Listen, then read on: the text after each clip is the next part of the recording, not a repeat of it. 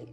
And we got a lot going on today. I got an interview, I'm going strawberry picking, and I'm throwing my baby a pool party today. So I'm just getting ready for the interview, and then I gotta go pick my baby up so we can go to the pool.